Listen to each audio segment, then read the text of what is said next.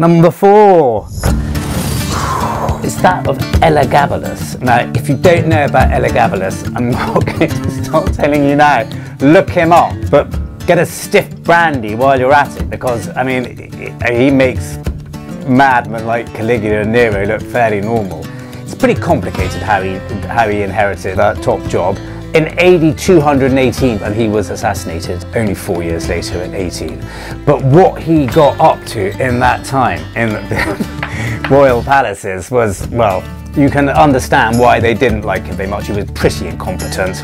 There's no wonder they got rid of him. They had to, but I mean, can you blame him? He was 14 years old.